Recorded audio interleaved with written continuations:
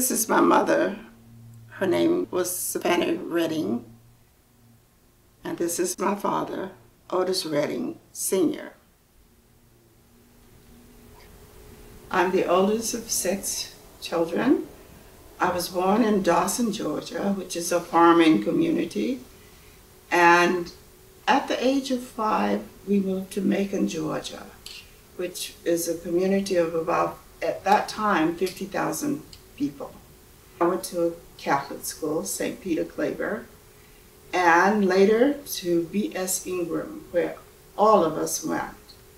While the teacher was teaching reading, I had already learned to read at the Catholic school, so I would go up and get books that she had in her little satchel, and I would read throughout the class day, really, while she was teaching reading. And reading was something that I just loved to do. I am the oldest. I'm 2 years older than my sister Christine, and 3 years older than Darlene, my other sister, and 5 years older than my brother Otis, and 8 years older than my brother Rogers. And when I was graduating from high school, we got a surprise. Deborah. She was born when I was graduating. There were 6 children. My father worked many jobs, and there were times when I would have to meet him after he had left the first job and take him lunch so he could go to the second job. He was a very, very proud man. He was a very diligent man, and he also loved his family. My mother was a homemaker most of the time. She only worked when times were hard. And we did have the best of times, and we had the worst of times. My father decided that the most important thing in life was an education.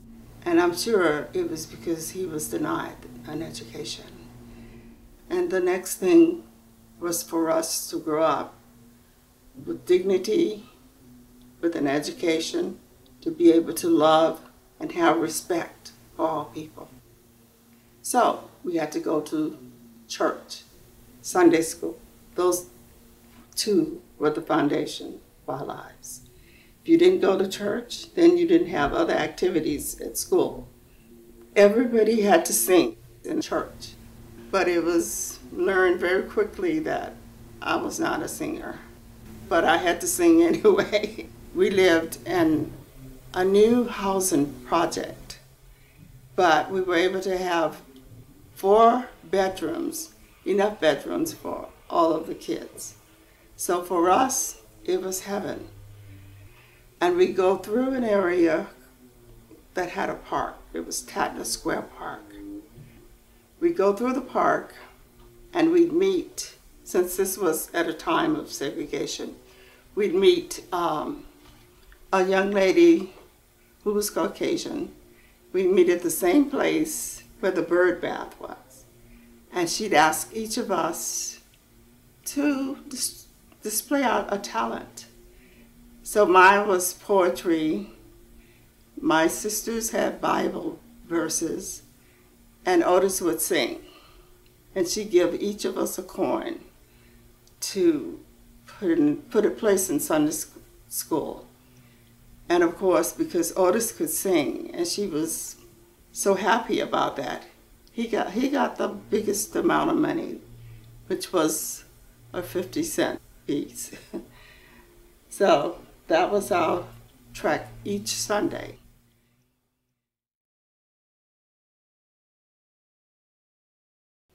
I was the first one to graduate high school, and I was the first one to graduate college.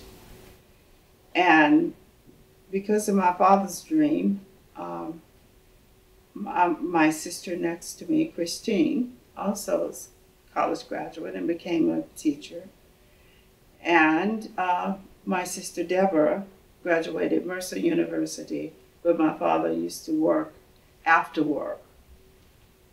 And She was the first one. She was in the first class that integrated Mercer University in Macon, Georgia.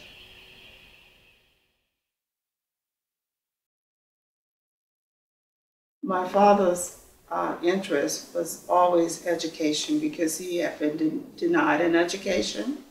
In fact, he was such a good parent. He was always volunteering. And on the weekends, my father would sell Avon, he and my mother. And I noticed that he had 49 cents from the top of one page, 8.5 by 11, to the bottom. And I asked him at that time to learn his multiplication facts, which was in a composition book. And he did so very quickly. And I showed him how he could multiply 10 times that 49 cents. And he was amazed. And he, at that time, decided, you're a teacher. You have to be a teacher. I have a BA in English and my graduate degree, a master's in library science, or information science. So that was his focus on education and his dream for all of the children. And all of his children did graduate, except one.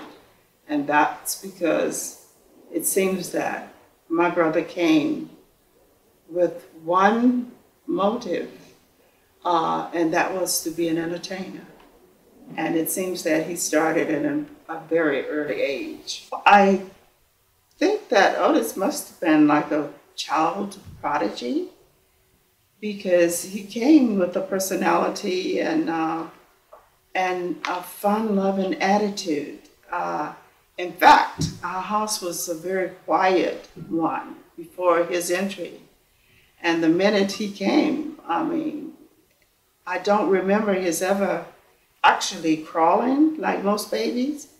He was running most of the time and talking and singing. And actually, my father at that time knew that he had a wonderful voice, a beautiful voice. And he used to take my younger brother and Otis to different churches. At that time, he was trying to steer him in a different direction. My father never got to read Gibran, perhaps, and to find that your children come through you, but they are not you, and you cannot give them your dreams or your thoughts. It seems that Otis came with the program, and that was singing jingles.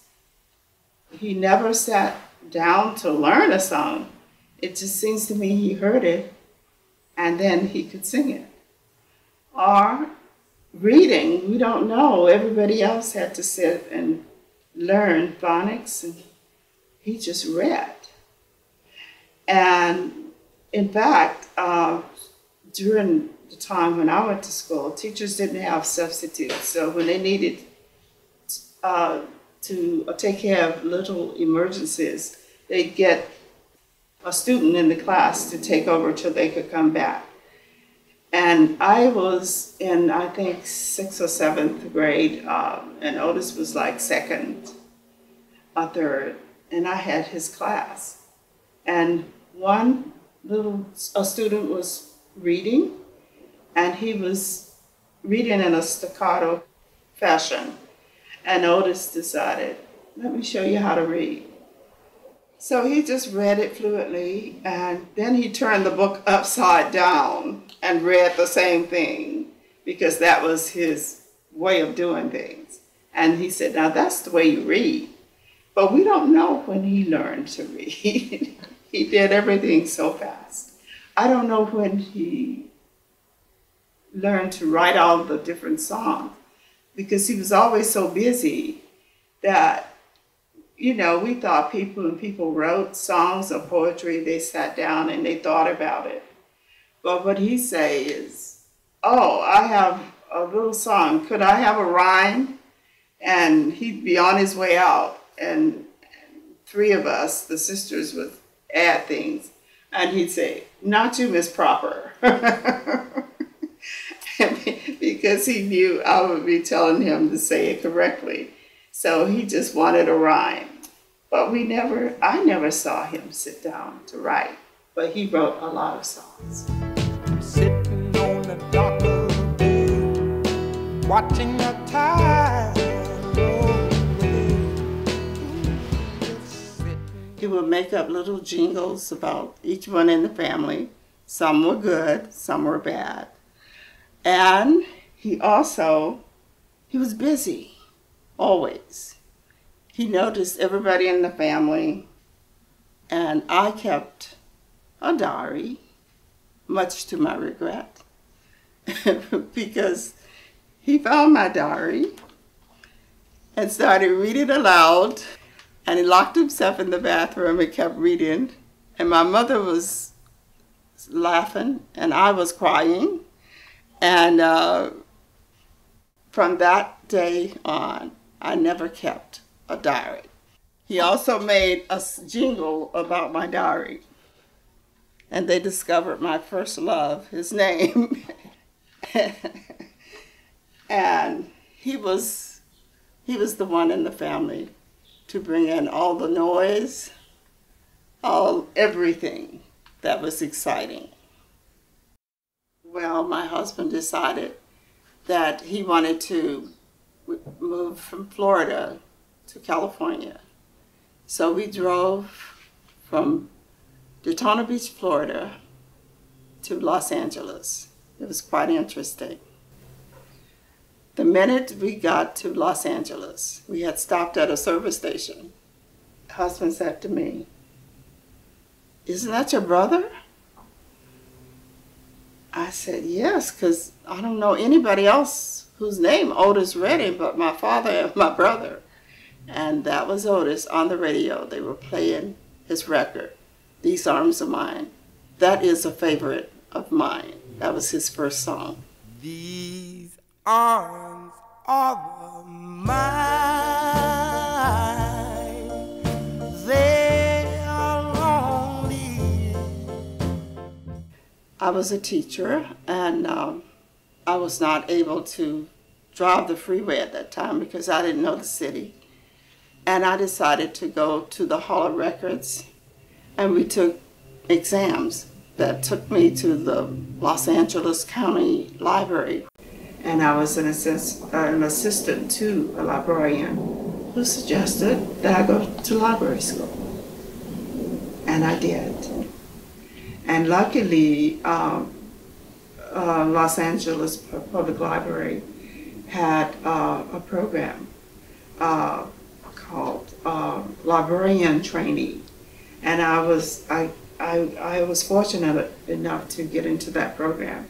So I went to library school and worked in science and tech and patents and copyright in Central Library downtown.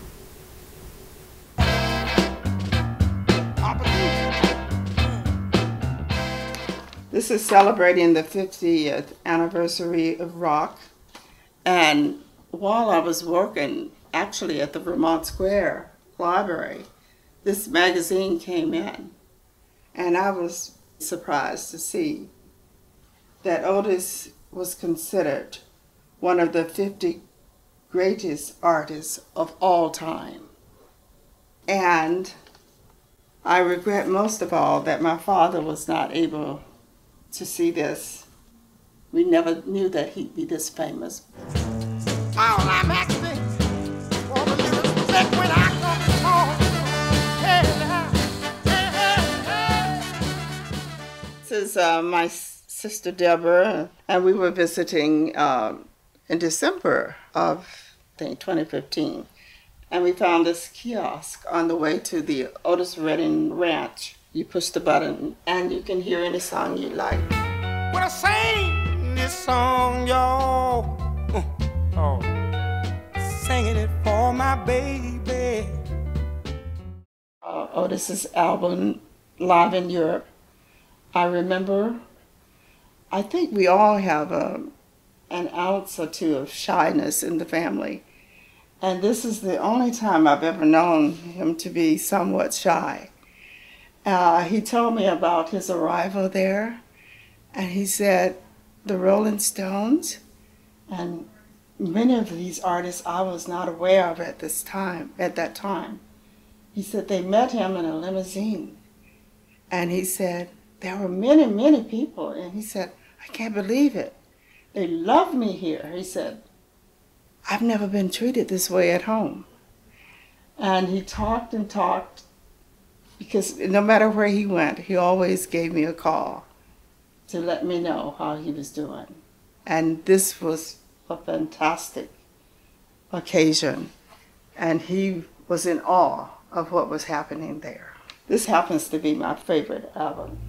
Them young girls, they do get wearied wearing that same old shaggy dress, yeah. After having finished library school, I ended up at the Vernon Branch Library as a children's librarian.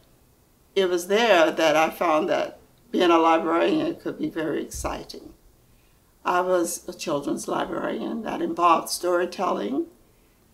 I have some pictures, of one occasion that we had at the Vernon Branch Library.